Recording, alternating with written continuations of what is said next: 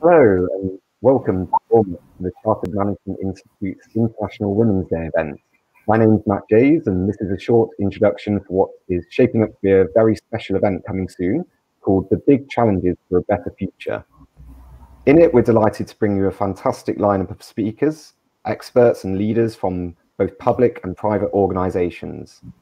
Following the panel discussion, we'll be networking online in themed rooms to continue the conversation. We currently have over 1,400 people registered, and it's definitely not too late to join us. As we build up to the event, which launches in approximately 20 minutes now, I'll be reflecting on some of our recent activities around tonight's topics, as well as taking any questions you might have on how you can join and participate, as the event is open to all. But before I get to your questions, here's a clip from our latest Better Managers briefing with Chartered companion Edwina Dunn. In it, Edwina talks about the inspiration behind her charity, The Female Lead. She explains the importance of the visibility of women in leadership and discusses their new campaign, Close the Entitlement Gap. In the interview with our Chief Executive, Anne Franke, she talks about the reason behind the project. So let's take a look.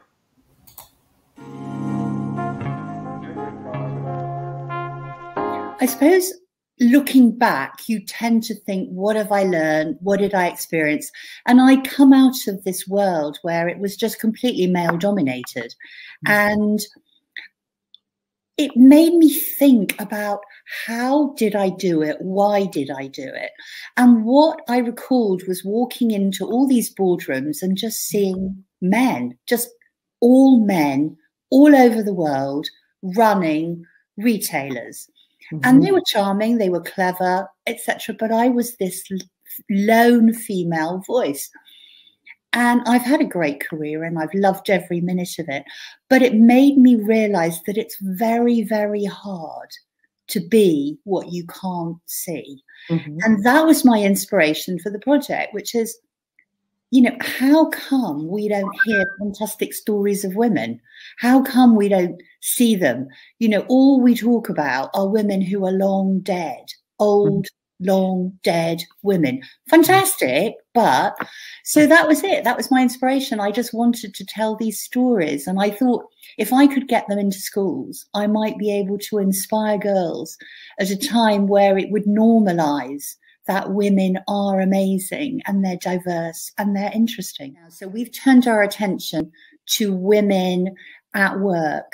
The reason being that we see men's careers midlife going like that. So their career trajectory continues to take off. They grow. And what happens to women is about that 30, 32, 33-year age group. It begins to go like that, and sometimes even like that. And it's a real worry. And I think it's causing many, many corporates to be very concerned because, you know, the skills gap gets even greater because, you know, losing women who are incredibly talented at a point in time where they're probably at, you know, some of their greatest skill and peak is really worrying. So we set out to collect data. We worked with Dr. Terry Apter, Cambridge psychology doctor, and we were looking at the factors and we wanted to separate myths from persistent problems. Now, the myths I can tell you about, which is what's been said many, many times, women don't have ambition. Wrong. They do, and they're very comfortable with it. 2, women's commitment after children, not very good. Wrong. Just as strong, just as important. Women don't like earning more than their partner, especially if that's a man, right? Wrong. Women don't mind at all because it's freedom and control, right? Nothing wrong with that. 4th one. Imposter syndrome is bad. Worrying that you're not good enough is bad. Wrong. Makes you work harder, makes you cleverer, makes you more ambitious. And then the final myth, women don't like taking risks, you know, very risk averse. Not true. Women are careful and they pick the risks that give them more advantage, more control, but they will take them. So those were the myths we found. A lot of myths. A lot of myths. And I think being able to put them to one side and say, this is not what is holding women back is really important. What we did find were things that were causing some concern. So we found some persistent problems. And, you know, we've kind of encapsulated some of them in this term, the unentitled mindset, which is really all about the fact that the legacy that women have inherited is that they're very lucky to have reached this very senior position. They're very lucky that they're allowed to take maternity leave, that they're allowed to leave at 5 o'clock at the end of the day. And because they're lucky, they probably shouldn't ask for a promotion, and they probably shouldn't ask for a pay rise because they get other benefits. So flexible benefits have become almost the alternative to women feeling the entitlement to say, I'm good, I'm great at my job, pay me more, promote me. And so this mindset, you know, we're really trying to to really be very open about, and to actually ask men to help women release themselves from this mindset, because it's not just men who may sometimes think it, it's women who think it too. So it's really, really important, very important. So the whole campaign is about talking about it, maybe having a laugh about it. You know, I bump into someone in the street and I say, so, no, they bump into me in the street and I say, sorry. It's what we do, right? It's kind of silly, but we do it. So we're going to try and out that. And then we're going to try and develop some policies and processes that really are much more around women and will actually help the office. So, you know, in this opportunity with COVID, let's build back better. But very importantly, let's build back so that women stay and their career goes like that in the future. Thanks ever so much to Edwina there for sharing her experience and insights later last week. Sorry. You can watch the full interview on our LinkedIn or YouTube channel by exploring our library of content. And obviously, if you're tuning in now, do let us know where you're tuning in from, how you've been spending International Women's Day, and whether you'll be joining us at our event shortly.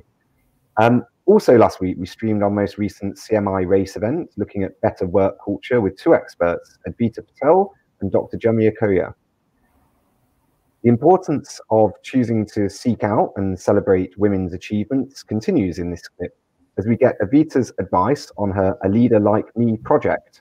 We also discuss choosing to challenge bias and discrimination, focusing on ending microaggressions to achieve the better, inclusive work culture that businesses need to attract, retain, and progress talent.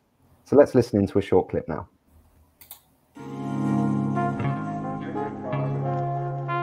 And one of the key things that came out of that conversation was not seeing leaders who looked like us in senior positions, or allies or sponsors who could understand what it's like to be underrepresented in the business that we work in.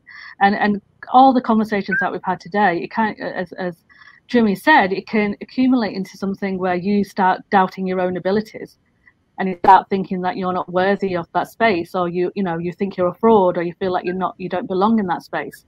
Imposter syndrome, we've all heard of it, right? We've all at one point in our careers probably experienced it as well.